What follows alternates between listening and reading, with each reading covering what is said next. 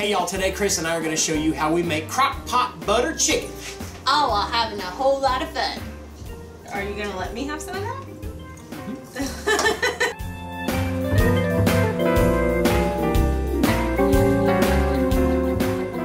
Hey guys, welcome back to my kitchen where we are cooking up recipes from recipes@crock.com, and today we are going to make a super simple recipe that is just super handy to have. It's fast. Yes. And it's versatile. Yes. And it's delicious too. Yes. So we are making butter chicken, and so this is just an easy way to make shreddable chicken in the slow cooker, and then you can freeze it. You can make it into sandwiches. You can use it in casseroles. Or you could just eat it as is because it's just that good. Yes. Or over salads too. You can store in barbecue sauce if you want later on. But we like it the way it is, and we like it as an easy way to make up chicken to go into like our casseroles and tacos and those kinds of things. And it only involves 3 major ingredients minus your salt and pepper, and that is 2 to 3 pounds of boneless, skinless chicken. We are using thighs because that's what we enjoy. A half a cup of chicken broth and a half stick of butter. Cut into pats. Slide up. And so all you do is you throw in your chicken, you salt and pepper it. Get it uneven in there. Little salt from our salt pig. Right over top. Maybe did a bit more. Pot on. Then you just pour on the broth and Butter evenly over the top. Yep. Little pat here, little pat there, little pat here, little pat there, little pat here, little pat there. Oh my goodness. A little pat here, and a little pat there. So with that, then it. Oh, did you not pepper? Pepper. Oh my goodness. No, you are shoving butter in my face. Okay. So then this just goes on high for 2 to 3 hours, or low for 3 to 4 hours until your chicken is shreddable. You know it's edible when it's shreddable. Well, let's clear our station out here. We'll be back in 3, 2, 1. And now we're back. Yep. With our butter chicken. It's been cooked up, what'd you say, about 2.5, 3 hours, somewhere in there? On high. Yes. Yes.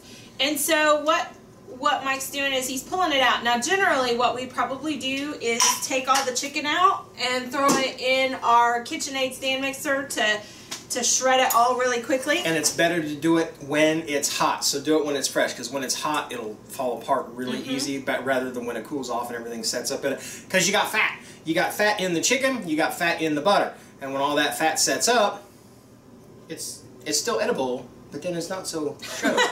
So instead of pulling out the standalone mixer and having another dish that I'll have to clean up, look at this. Look at all. Look, there's a slow cooker. There's a slow cooker. There's a slow cooker.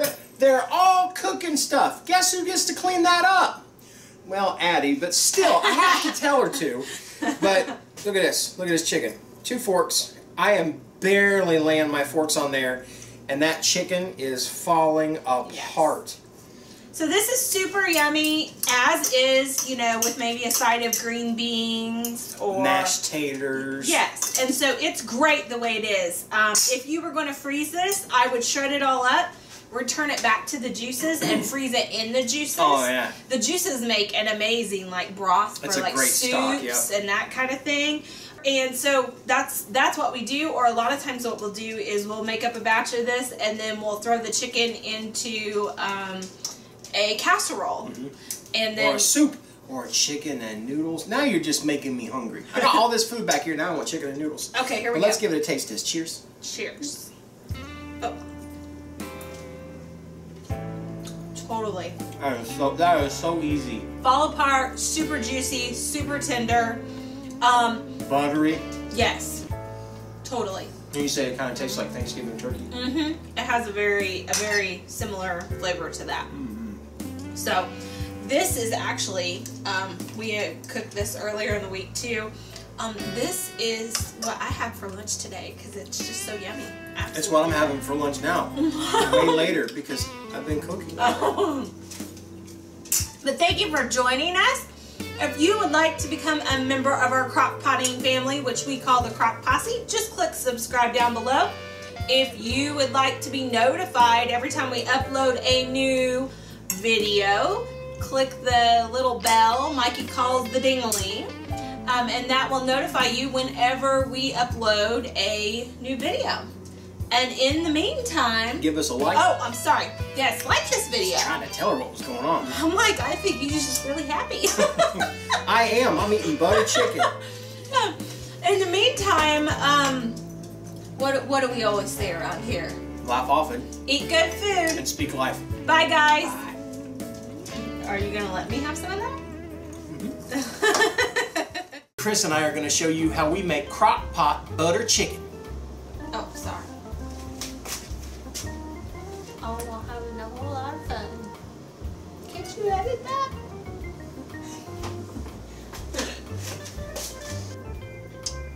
Make it better. No. 3, 2, 1, go. Hey guys, welcome back. I'm going to beat you with my shoe. If you want to see the latest, click on the left right here. If you feel like subscribing, click on the right, my dear. And if you think we're